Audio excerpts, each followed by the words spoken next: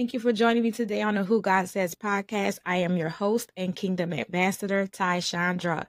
Hi, hi, hi. Today we have a special guest. Oh my God. She is a dynamic, innovative entrepreneur. She's an international speaker, the founder and president of Titan Management, Miss Katherine McCord. Welcome. Thank you for having me. And this is a special episode because tomorrow is the birthday of my company. And so we're going to be 10 years old. Happy anniversary. Happy birthday. I'm so excited. I'm so proud. I am. It's been quite a journey. So That's a big accomplishment. I'm proud of you. Yay. Thank you. Thank you so very much. Oh my God. Is there going to be cake? Of course. I look for any excuse to have cake. Like any excuse ever. So yes, there will definitely be cake. I need cake. Yeah. I'm starting on my fitness journey, so I'm like cake deprived. So I firmly believe that everything in small doses is good, right? Well, almost everything in small doses is good, right? So a little bit of cake. Even a friend of mine who is a health coach, she's incredible. And one of the things that she teaches is that you can have the things you love in moderation and not every day. So you can still have that cake. That's what I'm working on. Just periodically. That's what I'm working on. And maybe not all the cake. Like I have a habit of eating way too much cake. So we just have to cut down the amounts, make it more. Yeah, see, that's what I'm working on. Yeah. Not all the cheesecake. Not all. Oh my God, the strawberry shortcake. Okay, let's go on to the show. Next topic. Oh my God. I started getting flashes of just cakes just sitting. Okay. My favorite, I get like Italian cream, like a really good carrot cake will kind of get me right. Okay. And I loved it because for my sister's wedding, she let me pick the wedding cake. And we ended up with 3 tiers of different kinds of cake with different fillings in them. And it was incredible. You know what? Give me the string teeth. Yeah. My daughter has a box of zebra cakes yesterday. And she was like, Mom, can I have one? I told her to get one. And I was sitting there like, oh my God. I won't. Nope. Don't do it. Give me straight. Give me straight. Oh my God. Oh my God. Okay. So we're going to start the show. Can you tell us where you grew up and like what's your spiritual background? Yeah. If you had that in your household. Sure. So I grew up in Dallas, Texas, and I eventually lived all over Texas, but I grew up in Dallas, spent most of my childhood there, and then eventually ended up back there for quite some time. And I'm determined to go back and die there at some point, even though I live in South Florida now. And I have a very interesting background because my grandparents on one side were missionaries in Papua New Guinea. And then I have music ministers on the other side, like plural music ministers on the other side, my father included. And so I grew up very much in the church, all different denominations around me. And I also, interestingly, my family was also very big in educating on other religions. And as I got older, I started learning a whole lot about other religions. So now I have this like, yay Jesus approach with like some of the cool traditions and mentalities from other faiths that I just found aligned beautifully, because a lot of those things actually do align very beautifully, and a lot of people don't know that Jesus is actually part of other religions too. And so you can kind of bring some of the cool elements from all of those things into one and go that way. So that's where I am now. But I very much grew up in the church, still love to go hear my daddy play and direct the music and all that kind of fun stuff. Oh, that's so sweet. I'm glad that you grew up in the church. What is your perspective from growing up in the church, like having that background from both sides? How was it when you like got into the world? Like when you got into, hey, I'm a young lady now. How did you kind of connect spiritually with, let me find my way through? So I was also raised to be very curious and to ask Mm-hmm. lots of questions. In fact, I used to get kicked out of Sunday school because I asked too many questions and I asked questions that they were not prepared to answer from such a small child. And like one day, this is a true story. I was about 6 years old when this happened, and the Sunday school teacher brought me to my mother and said, "I'm so sorry, Miss McCord, but you're going to have to keep her with you. She won't quit asking this question."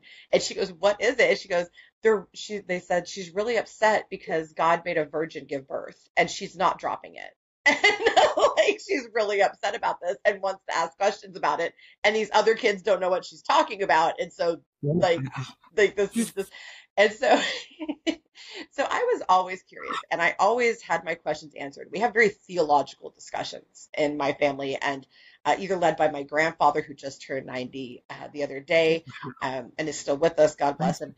And whether it was my father, my mother, it was this common thing to have deep discussions. To this day, we'll still sit around and debate things and talk about things. And so I was very prepared to have questions asked and to ask further questions. That was Okay. normal to me. And Okay. I was always intrigued as a child by other people's faith. And like we would go participate in Passover, and I would go, be with friends of mine who were Muslim when they prayed, and watch, be part of that, because I wanted to understand, I wanted to learn. And Yeah. so getting out there in the world was just a whole lot more of that. And now I get to be even more, annoying, and get on, or actually less annoying, and get on Google and do it instead of just bugging people to death, asking them 50,000 questions.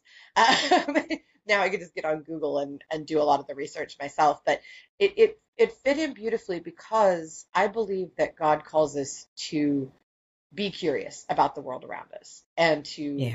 to ask others, and to be loving and accepting of other people, and to love them no matter what. So to me, it was the most natural thing in the world to just get out there and mingle with other people and share each other's experiences.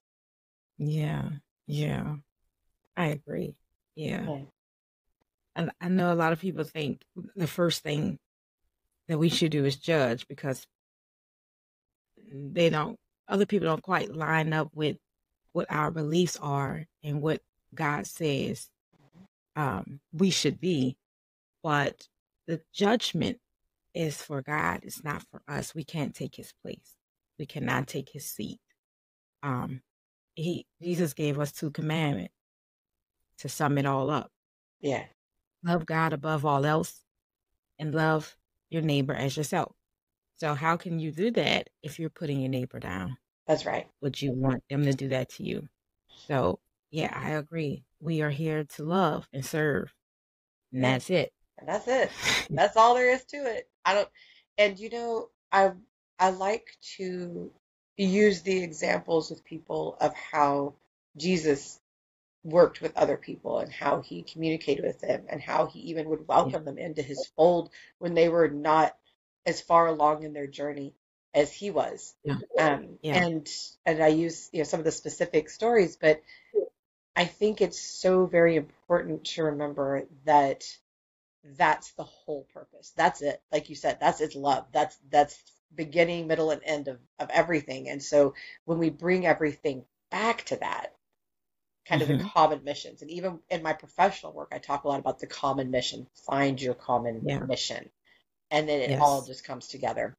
And nothing infuriates me more than somebody in the name of Jesus spreading hate. And I'm like, oh, I don't know what Bible you read, but we need to Right. get you a different one, because that's not the right one. Oh yeah. That's not Oh yeah. it. Oh yeah. Definitely. Definitely. Oh my God. Ooh. You know what? We'll stay on that subject all day long. All day.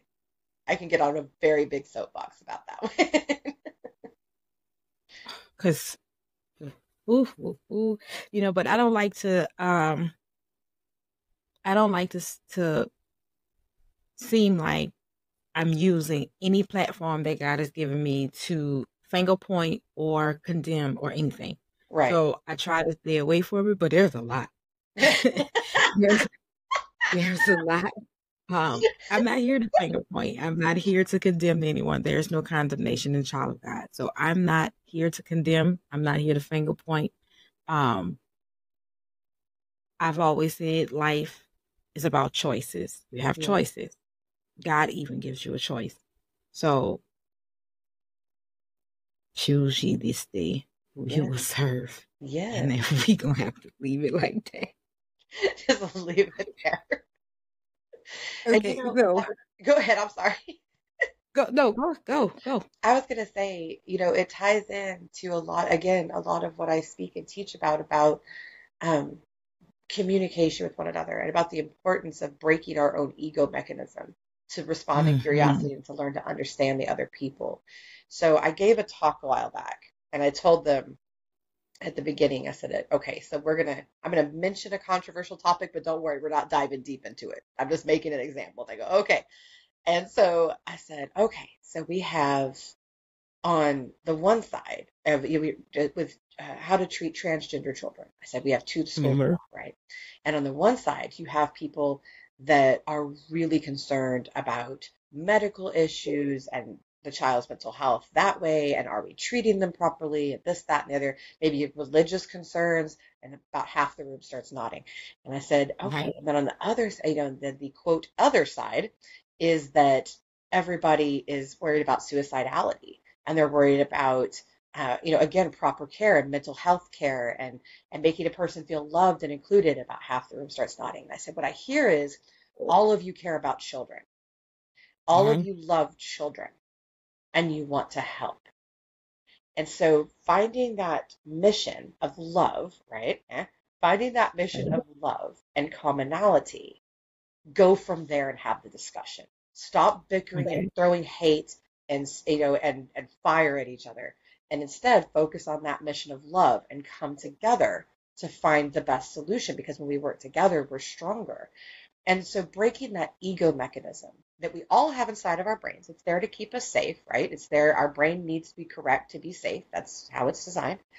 And to Right. break that and to learn to respond in curiosity and to learn from other humans, that gives us the ability to put that love and that compassion into action versus just Yeah. saying it, right? That's our chance to actually do it and learn from one another and communicate. Yeah. Yeah. Definitely. See, most people they pray for God, please give me patience. He doesn't give you patience. He gives you the opportunity to be patient. Yeah, exactly. So yeah, I get it. I And get man, it. does he. He gives me lots of opportunities to be patient. Let me tell you that. A lot of opportunities to be patient. Mhm. Mhm. But it Definitely. does teach you. It does. Yeah. Yep. It does. I want to know about your neurodiversities. And neurodiversity. Yeah. Keep going. Okay. So, what are your neurodiversities? So, for anybody listening who is not familiar with the term, that's okay, first of all. So, it's a relatively Mhm. new term. It was coined in the late 90s by Australian sociologist Judy Singer, and Mhm. she meant it more broadly than it's used now, but her message behind it was that different is not a deficit. That message has carried on, but now neurodiversity means a visible and or diagnosable difference in how a person processes information or stimuli. So on the medical side, you might think cerebral palsy, right? That actually Mhm. affects how they process information and stimuli. On the learning and development side, you might think, and social interaction side, you might think autism, dyslexia, Okay. dyspraxia, ADHD. And then on the mental health side, you might think obsessive compulsive disorder as one, or Okay. anxiety, because those things chemically change your brain and cause you to function differently. And some people have these things chronically. Everybody has anxiety from time to time, but anxiety in terms of a neurodiversity would be somebody who has it constantly. This is a Yeah. constant state. And some neurodiversities are temporary, some are long term, some are lifelong, some are brought on by different circumstances in your life, and some you're born with. So for me, from the time I was around 3 to 4 years old, my mother would say, she would look at me and go, well, that's unique how she's doing that. And as a medical professional, she recognized that it was obsessive compulsive tendencies, Oh, okay. even as a very small child. So I was just kind of born that way. Just I was like, look, this is the thing. And people will say, well, we're all a little OCD. And I said, no, no. You have things that you like a certain way. I have compulsions, meaning that I Wow. cannot not do it, or my brain Yeah. will actually have a meltdown if I don't do it. And so that's kind of the difference. So I started that way, and my parents had the most beautiful response of teaching me to work with myself and to find the benefits of those things and to use the benefits of this thing, and then to also counteract the disability aspect, right? Okay. And they did a beautiful job, and I never felt less than or othered or like anything was wrong with me. To me, that's just how I was. It wasn't a big deal. Hi everyone! Join the Kingdom Fanatics community. Get exclusive content, green room access with our guests, and more. Visit our website at whogodsays.com. Like and follow us on Instagram, Facebook, TikTok, and make sure to subscribe to our YouTube channel. We greatly appreciate your love and support. To find all information on joining our community, being a guest on the show, donating on our PayPal donation page, and more, visit us at whogodsays.com. Now back to the show. Fast forward, then the next one to pop up. Well, I also at the time had was called mesophonia. They knew the things that bothered me. They didn't know the name of it. Mesophonia means that there are certain sounds that actually make my neurological process malfunction. So Wow. if multiple sounds go on at once, like clay, or if I'm in a busy restaurant, things like that, it can set it off.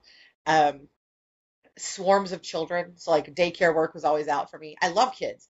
They're cute and they're great, but swarms of them is a little much for me. Um, Oh, and wow. so I've learned to accommodate that. I now even have special earbuds that I wear that let me hear the conversation but mute the background nonsense, that Oh, kind of thing. And they're okay. pretty Yeah. cheap actually. So I had that growing up. So then the next thing to show up was I had uh, bipolar disorder, and I have bipolar one. At the time, it was called manic depression. Um, Yeah. and when we recognized it, I was too young to technically be diagnosed. They've just put suspected for a few years, and then eventually it rolled over to yes, this is what you have. Wow. Um, and learning to balance that was interesting, especially when you balance it with teenage hormones. That's just no fun. Teenagers are crazy enough as it is, and then you add this this huge element coming in.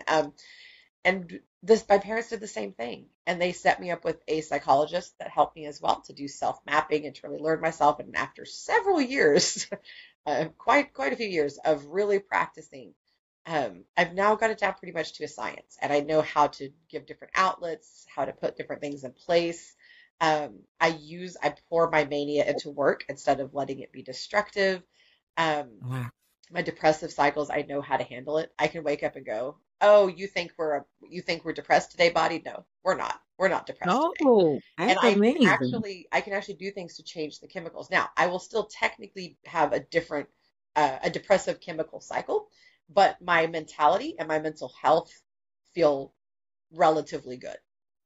Okay. Not great, but Okay. relatively good. And I know how to do things to help balance my chemicals out in a more natural way, which is nice. So I have that. Then I have 5 million health conditions. I can't. That would be the whole show right there. But starting at about 17, I started getting just disability after disability after disability, which is common when you have like autoimmune disease and stuff like that. You'll have more than one. And I'm always a Mm, medical marvel because both my parents are. So they're always like, what's happening in your body? What is this? Um, right. and so it's interesting. But yeah, the neurodiversity side is especially exciting because it comes with so many benefits and being able to work 90 to nothing. I mean, I had an ex-boss that thought it was fascinating and kind of calculated it and figured out that when I'm manic, I do the job of almost three full-time people in about a Wow. 5 to 6 hour period. So like what it would take them to do a whole day, like I could do it in only 5 to 6 hours and just run through it. Wow. So the Wow. mania is effective. It also makes me more creative. OCD means that I make sure everything's done meticulously, very detail oriented. That's part of that. So there are benefits to it. There's some definite weirdness. Like I've had people think I was on drugs when I'm manic because it looks very similar. It actually releases very similar chemicals to some of the drugs that are out there. Um, and so I have that, and then with the OCD, that's it can be a lot with the OCD. And the Wow. misophonia is just no fun. But it also gives me a lot of benefits too. So honestly, I wouldn't trade those things. I wouldn't ever My in a million God. years. My God. It's good that you kind of pinpoint the positive sides of it, because most of the time we hear about any type of disability, it's always a negative, it's always Mhm. a shortcoming, it's always a restriction or a limitation. And when you can pinpoint the things that, yes, I have this going on, but it makes this so much better. And Yeah. it's like, I would have never thought to even my one of my favorite TV shows was Monk, and I Oh, used to love yep. Monk. Oh My my mother God. too. Oh my God, I love that. I would laugh and laugh, but I know I actually know that he's portraying a real person. I would get Mhm. I couldn't stop laughing, but I would be like, I would not laugh in his face. You know? I don't think well, first of all, thank you, because if somebody's having a hard time with it, you shouldn't laugh. But sometimes I laugh at myself. I do. I'm just like, what is like, oh God, like this is so ridiculous. I'll make jokes about myself, and even like with my seizure disorder, sometimes I just have like facial tics, or like my head's doing like this, or I'll look like I'm Yeah. winking. And if I'm winking, I'm like, okay, just so you know, I'm not trying to pick you up for a date. You're not my type, but I just have a seizure. Oh And my people will God. laugh. Or like if my head's doing this, I'm like, don't worry, that's just my Michael Jackson moves. Don't worry about it. I'm just practicing my Oh Thriller. my And God. people crack up, and but it's okay to laugh about it. Like I tell people, like I've had people ask me, how do you feel about shows like Monk? I'm like, I think it's hysterical. It wasn't my favorite show, but it had Yeah, nothing to do with his OCD. It's just like something about the rhythm of it just I quite loved landed it. with me. But I I yeah. loved it. That was one of my favorite. To this day, it's Martin, Monk, and Girlfriends. Oh, So yeah. those are my three. Those are my three. But I loved it because even though he had all of those ticks, like you said, and oh my God, but it made him so meticulous that he was Yeah. able to do the job better than anyone Yep. else. And it And was that's true. like, how do he see those things and other Yeah. people don't see them? So when you said that, it's like, yes, like Monk, Yeah, like that's right. he Like cannot. that's what my mom used to tell me because she and my sister would watch it. She goes, "Look, it's like you." She would send me like little clips of. I would just laugh. I'm like, "Yes, mother, that's me. I'm like Monk." But it is Yeah, true. And actually, the thing that I appreciated the most about that show is that I felt that it did show both the positives and the negatives of yeah. OCD. And the problem is people ask me a lot about, the role of media in terms of inclusion and disability and all Hmm. this kind of thing. I'm like, Hmm. okay, so there's shows like Monk that do a pretty good job and, Yeah, they do pretty great. There are plenty of like Law and Order episodes that get things wrong. There are plenty of movies that get things appallingly wrong. I yeah. mean, it's Hollywood though, so it's kind of like, you know, and what's interesting though is that people will say things like, I know that's just a movie. I'm like, but do you? Because Hmm. I've done exercises in different speeches where people have tell me that they have a fear response to certain diagnoses, such as a dissociative identity disorder, which is formerly multiple personality disorder. And I'm like, so why are you afraid of them? Well, because they do XYZ. So where did you see that? And it's Hmm. always in a movie or TV show, right? And so, but the problem is now they're afraid of these people and they're creating a dangerous and discriminatory situation for other people because their Hmm. brain doesn't know better because our brain only knows what we tell it. So I always tell Yes. people, do your research. It is Hollywood. I don't hold that against the movies. Okay. It's they're just trying to create and do whatever. That's their business. But we need to do our due diligence and do our research and learn. So I tell people if you Yeah. see any medical rep or mental health condition represented in a TV show, book, whatever, spend about 60 to 90 seconds and research the actual thing and see how it Yeah. compares to just give your brain better information.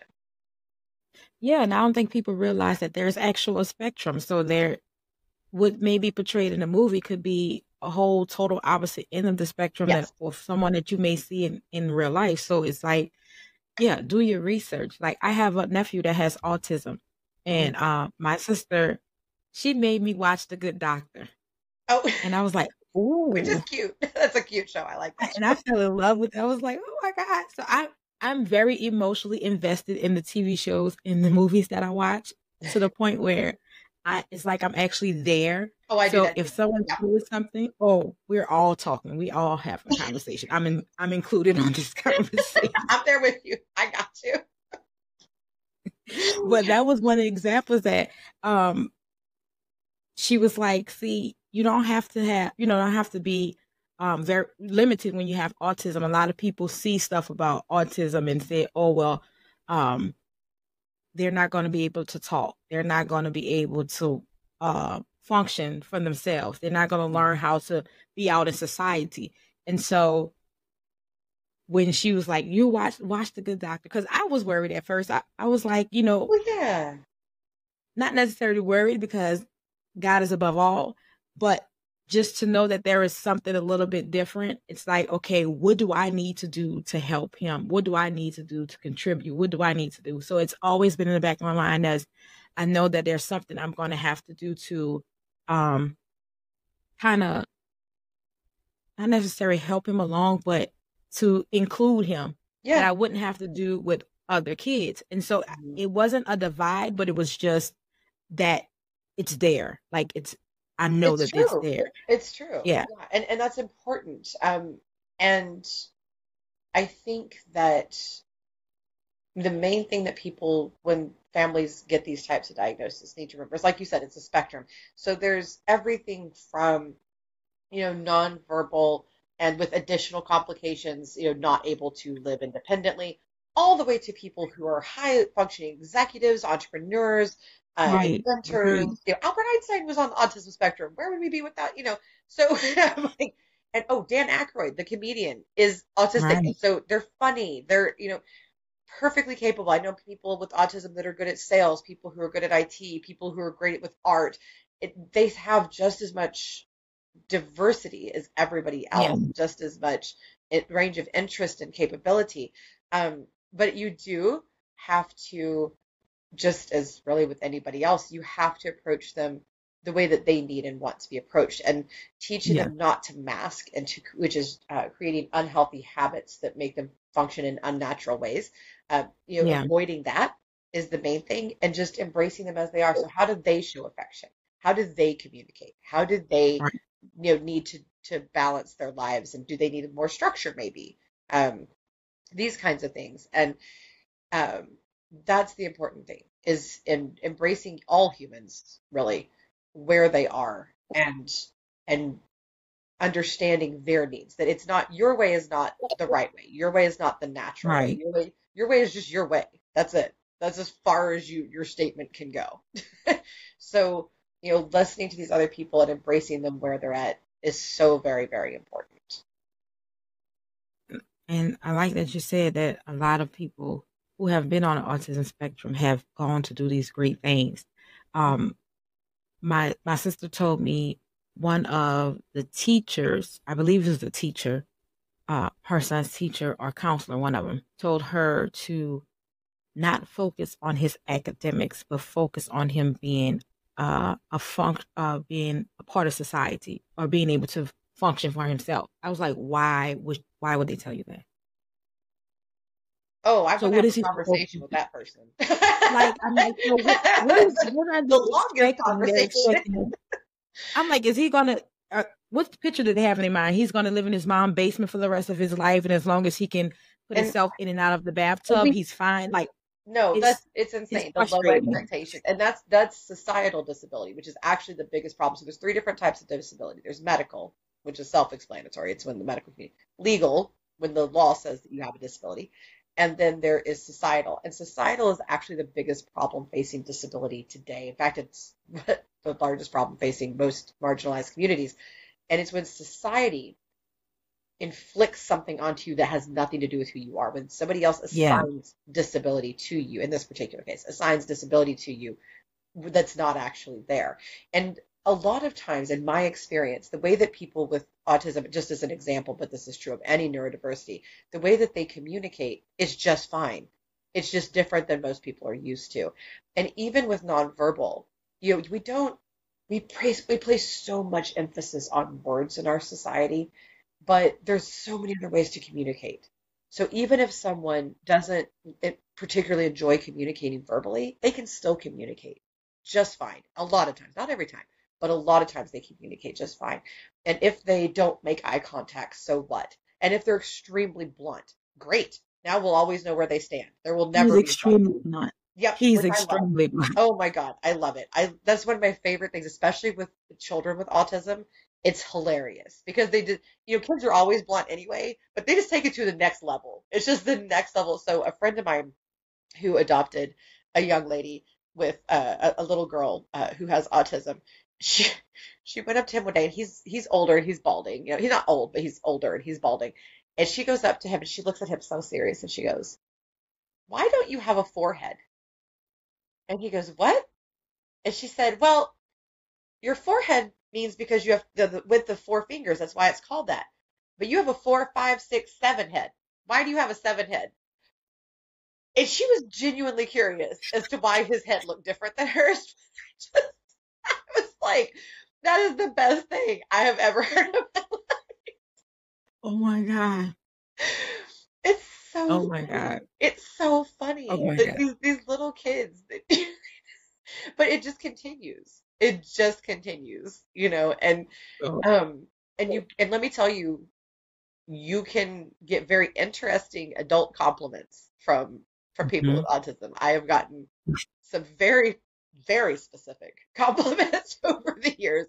And it's cool. But very good feedback, very articulate feedback. Um, so yeah, just embracing different people like where they're at. It's okay. Yeah. And people who think that certain people don't have the full range of emotions just because Right. they express them differently. Um, I have seen some of the most beautiful acts of love from people with diagnoses that are associated with lack of emotion or less Yeah. emotional capability, and including the most precious, precious little child coming up with the idea during the beginning of the Black Lives Matter movement, because he's in a pretty prejudiced area and is a mixed race person, and Yeah. decided to organize his siblings to, there's I don't know how many of them, there's so many of them, to stand out on the road and hold up signs that say we love you, you know we're part of, it's just different things about love and communication and let's work Yeah. together and all this. And when people would honk and yell and rude things to them, they would yell we love you back. And these were Wow. little tiny kids with this Yes. capability. And people are always telling them, oh, this one can't do that, can't express emotions because of this. This one can't. I'm like, that looks pretty emotional to me. That is That emotional. looks pretty deep to me. So I think we're good. Thank you so much. Yeah. Yeah. Yeah. I was so furious when she told me that, but I'm like, he's already functioning. So why do you think he's going to be limited as an adult? I mean, he's already functioning and he shows emotion. So he has 2 younger sisters and he helps take care of his sisters. If the baby cries, he tried to pick the baby up. He wants to hold the baby. He tried to play with it with the toys. He helps. Like, why do you feel like he's not going to be functioning? He likes to fix his own sandwiches. Oh, So I don't get it. Why is his academics ignorance. not important? Ignorance. Like, That's it. yeah. Yeah. I was so furious. I was like, Yeah, that'd be one of those. It would be really hard. That's one of those, as a friend of mine once said, where you just want to call up Jesus and go, Jesus, I need you to come get this one. Okay, this one didn't work out. Like I don't know what went wrong, but I need you to come get it. Thank you. when she told me I had to pick her up, so I thought that they had just told her that. So I was like, let's turn the car around. But she was like, no. Last week. That would have been like, me oh, too. okay. Like, let's go back. I have some things to say. Let's turn this car around right Oh my now. goodness. I think I would Yeah. be right there with you. Like, how dare you? Like, I was, oh, okay. Well, and here's the thing, like, you think about, and from a religious standpoint, right? If I I don't believe that God makes mistakes with things. Mm, Now, there are some things that happen that are unpleasant. There are some things that we cannot explain. But in right. terms of genetic happenings that are broad scope like this, because autism is Mhm. growing, and now the science is showing that there is a very good chance that this is just the direction that nature is taking us, is towards all these different neurodiversities, autism, Mm, ADHD, dyslexia. It's saying these are the things you actually need. Your brain needs these other skills, not the ones that we're used to. And so there is a lot of scientific evidence you can look up in like the National Institute of Health, the National Library of Medicine, to show that these traits are being selected by nature actively. And mm, I just don't okay. think that that's a mistake. I don't think that that's being defective. I think that the rest of the world, we need to start getting ready, because that's going to be more of what's coming. And we just Mm, need to start building that world and getting ready for that, so that these people are more okay. successful. Wow. Okay. So go back and tell that teacher that. No. You know what? I'm gonna send it. Well, my sister's gonna watch it. I'm like, you need to send this to that teacher or counselor, whatever it was. Yeah. Yeah, And they can feel it, free to reach out to me too, because I don't do shame and blame, but I'm always glad to talk to them. yeah, that's good. Starting and growing a business while dealing with your finances can be overwhelming and stressful. Emerald Services provides packages tailored to your business needs to help you mitigate taxes, stay compliant, plan for your future, and save money so you can focus on being the creative, influential visionary that delivers your dreams to the world. Because what you focus on is what will multiply. Schedule your discovery call today to find out ways Emerald Services can benefit your life plan and your business plan. Visit emeraldserve.com or call 504-603-6059. Let's get down to business. Yes, just talk about it. People can't learn. I always tell people, like, people cannot learn if you're doing shame and blame. Even if Yeah, somebody deserves it, like even if somebody says something like horribly racist or whatever it is, even when they deserve it, they won't learn if you just shame and blame. yeah, So it's like dealing yeah. with a child, right? You have to explain to them things, and then help them work through it, help them make better choices. That's what you do with adults too. It's the same exact process. What are some of the challenges you faced when you got into the workforce? Um, I the biggest struggle I had is not understanding why people wouldn't fix things that were quite clearly broken. When I would be sitting there Mm, telling them this is broken, this is how you need to fix it, and they just wouldn't do it because they were just stubborn or had ego or whatever. This is prevalent. This happens all the time. I never could wow. understand that. To this day, I don't understand it. I've just learned a little bit better how to cope with that fact than before. And but yeah, that was really difficult for me. And I actually cannot, one trait that I share with people in the autism community is that I cannot stand to do things incorrectly. I just basically can't do it. My brain just won't allow it. And so Yeah. I just would do it the right way anyway. That always frustrated people. And so that was hard. People not being able to keep up with me and getting angry. I actually would have people, even bosses, tell me you need to slow down because other people can't Wow. keep up. I said, no, they just need to learn how to keep up. Wow. Like, I don't know what to tell you. And one time I actually told a boss, I said, let me train them, because if they start doing it my way, things will all go as fast as, not necessarily as fast as I'm going, but really close. And that boss Right. took me up on it, and it worked. And Oh, I was okay. like, see, I could train. Now, some of it's naturally just how I am, especially with my body chemicals. But I said, some of this I can train other people to do.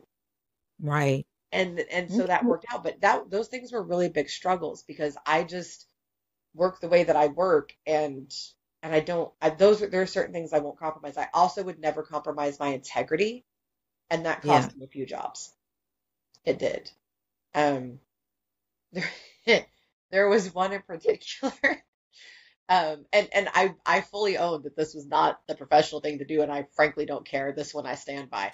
Uh, there was a time I would gone on vacation, and a new COO had taken over in our company, who did not know the industry, didn't know anything about it. And we get back, we're going to hold this big town hall with the whole company, and a friend of mine looks at me and goes, "Don't open your mouth. Don't do it. Don't raise your hand. Don't express an opinion. Just just write it out. Just write it out." So I get in there, and this guy is up there saying all these things that are just wrong. Just none of them are correct. Doesn't even know the correct terminology, and I'm letting all of it go. I'm like, okay, this is annoying, but okay, we're just gonna let it go. And he's, saying this, that, and the other about the department and like our department and how we're not doing this or that right, even though he's wrong and everyone knows it. Like that's it's like you're Wow. not reading the report correctly. This is the actual problem. So anyway, so we're going along, and this guy's just wrong. What got me though was so there was a young woman in our department whose legal name had been masked. It had been changed in the report always when it was shown to people, so that it was the name that she wanted to present, not her legal name, because she was embarrassed by Right. her legal name. Okay. He did not. He re-edited it and put her name back in, and then in front of the entire company made fun of her name.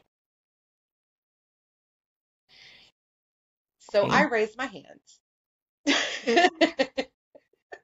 And the guy next to me just started shaking his head like, oh no, here we go. Proceeded to tell him everything he had just said that was wrong, all of it, and then looked at him and said, "And what kind of jerk makes fun of somebody's name in front of an entire company?" I said, "How dare you call yourself a leader?" Wow. And just everybody's just flabbergasted. They just jaws on floor.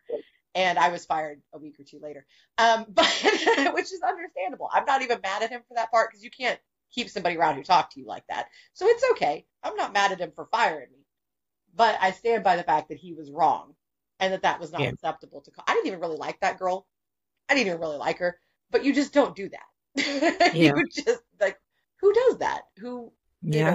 Why would you ever do that to a human being? That's so messed up. So I don't, for the record, advocate taking that approach necessarily, but I don't also regret. Now, older Catherine, that was like 20s Catherine, older Catherine would handle it better. I'd still handle it, but I'd handle it better, more professionally. Young Catherine just let it rip. I was Oh just my like, gosh. here is all the things that I have to say now to you. Sound like But me. yeah, Let professional it rip. Catherine would handle it differently.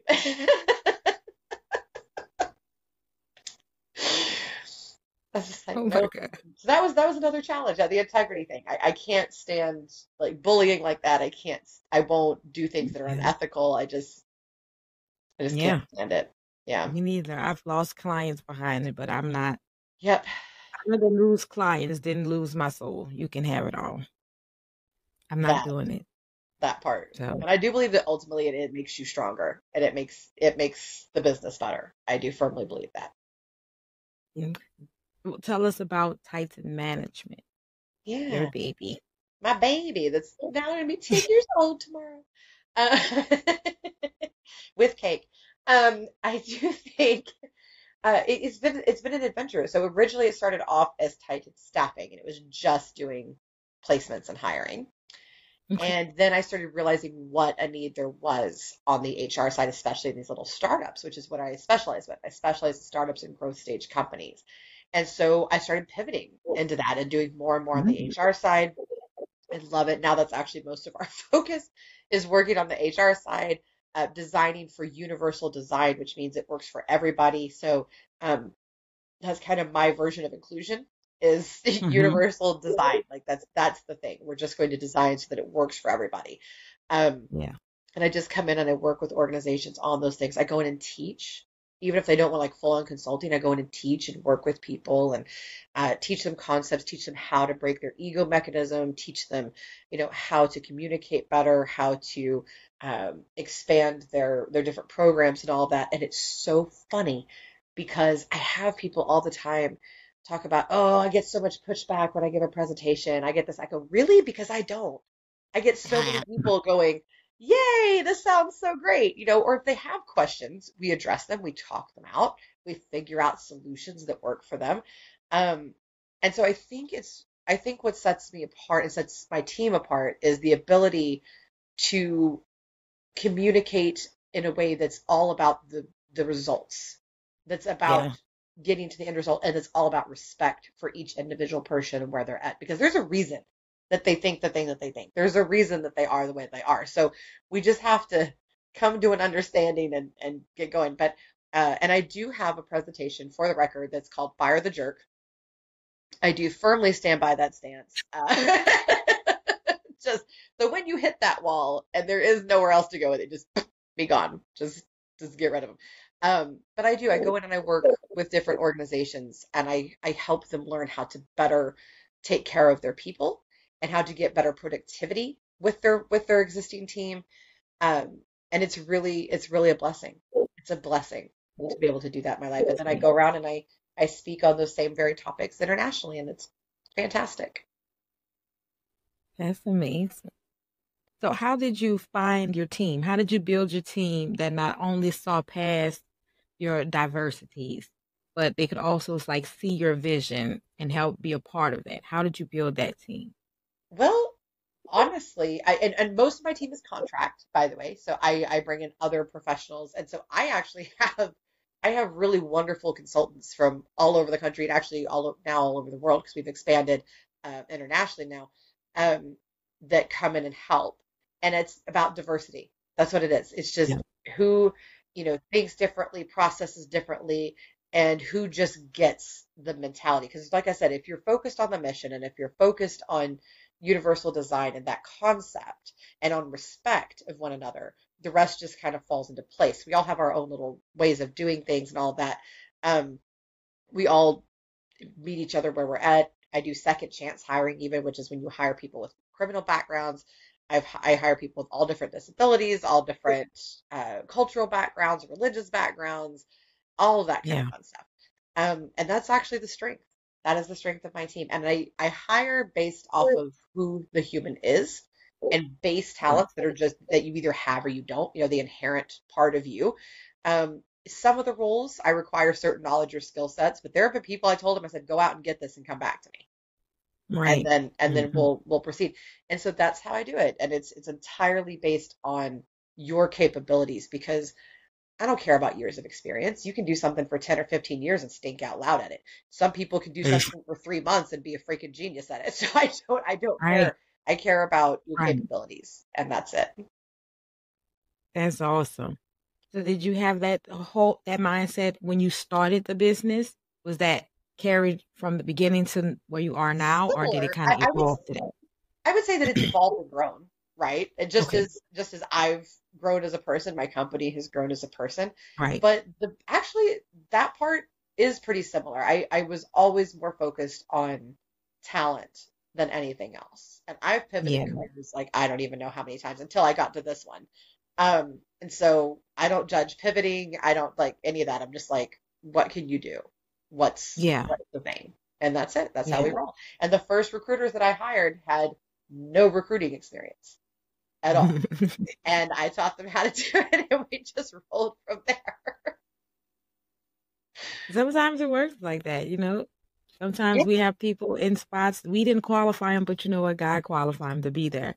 So a lot of times people don't understand that, but it's not for us to understand. It's for us to walk in what God told us to walk in. That's right. So I applaud you. Thank you. I know that I have always wanted to be a resource for people. Like wherever I connect, I want to be a resource, whether that's helping with jobs, housing, kids, childcare, anything. Like I want to be a resource. So I applaud you for that. I really like that. Thank you. I really like that. So if you could say anything to your younger self about starting your business, what would it be? You're 10 years in now. If you can go back to little Kathy and say, hey, what would it be? I would say start breaking that ego mechanism and responding in curiosity now. I do that now. I've been doing it for a while. I practice in my personal life and my professional life. And I would have started that way sooner. If I had known how exponentially that mentality and those actions change your life, I would have done it always. Yeah. always. Yeah. Yeah. Yeah. That's good. Humble yourself. Break it on down. I like that. That is good. So what do you think? This is our last question before we go. Okay. What do you think is your purpose? I think that my purpose is to make the world more universal and more focused on humanity than we have been for Yeah. quite some time. That's it. That is, if I can leave this world and leave it more focused on humanity and doing what is, and putting integrity back into the world and putting that focus Yeah. on each other, making it more about we than me, then I live my purpose. It's beautiful. That is beautiful. I like that. That's great. Okay, Miss Catherine, can you tell the audience where they can connect with you and any projects or anything that you have coming up that you want to let them know about? Yeah, sure. So I do have two wonderful events that I'm hosting and putting on this year. One is going to be August 24th at Grand Central Station in New York. And that one is called Neuroverse Live, and it is unleashing neurodiversity. So whether you Wow. are neurodiverse and just want to come participate, or neurodivergent and just want to come participate with us, whether you have a service and you want to offer it to people in that community, if you want to sponsor one of our sensory stations or anything, we're going to have sensory stations where people can learn more about a day in the life of. We're going to have a history and science booth, a pop-up art gallery, free Wow. accommodations, career and education resources. It's going to be freaking amazing. And the theme is let your neuro freak flag fly. Like no masking, nothing. You come as you are, do whatever you're into. And that's the thing. And so that event's going to be August 24th. We're also, and you can go to neuroverselive.org and check that out. Then I also have Peopleverse coming in October, and that's an HR and leadership and actually design kind of group. We're going to all come together and design the future of work and design what that looks like. And we have people that lead these things, but this is not sitting around and listening to people talk. Everyone is diving in, everyone is participating, and we're going to get it Wow. done. It's going to be awesome. Food is provided, including awesome Texas barbecue. Very excited. And the opening of that event is going to be even at the planetarium, which will be super cool. So those two events coming up. Other than that, find me on LinkedIn. I'm all over it. Come message me. It can be personal, it can be professional, whatever it is. Reach out. I'm here for you. Or my speaking site, which is kmccordspeaking.com. Okay. I'll have all of those links for you underneath the description of the video. Ooh, I'm excited. Thank you. So where is the Peopleverse? Where is that one being That's held? going to be in Dallas. That's my In hometown. Dallas. Yeah, we're going to do that one in Okay. Dallas. Is there a website for that one? Yes, it is peopleverse.org. Yeah, I gotta check that out. I need to get back to Dallas. I want to come back and visit. I love Dallas. Dallas is awesome. And there's a great cake place. I will take you if you come to the event. You know what? I'm gonna come on a cheat week. There you go. Meet me there. I will take you. I will take you to the cake place. We will have us the best cake in the whole wide world. That is crazy. I didn't even say a cheat day. Cheat week. Cheat week. No, we did the whole week to eat all the cake. A whole week. Because you're going to want to get some to go. Trust me. I do. I go, I eat some there, and I get some to go. It goes with me. It's very... I have been going to this place for, oh my God, like I've been going there for well over 20 years, and I am addicted to them. It is tragic. I can't let you get me addicted to. You had me moving to Dallas for cake. I can't let you. Hilarious. Why'd you move to Dallas for cake? Did your job bring you here? It was the cake. No, it was the cake. Were you in the military? No, just got some cake. Just have some real good cake. Don't worry about it. Just don't Don't question it. You know what? Not you. Not you. You know what? We're going to be signing out. Thank you so much for coming in and sharing your time and your talent and your story with us. I appreciate you so much. I thank you. It's been an absolute pleasure. Thank you for having me. Thank you so much for hanging out with us today on the Who God Says podcast with your host and Kingdom Ambassador, Ty Shaundra. Go to whogodsays.com to join the mailing list for episode premieres, upcoming guests, and more. Send in your questions to be a part of the show at whogodsays@gmail.com. And don't forget, join the Kingdom Fanatic community. Until next time, be blessed and also be a blessing.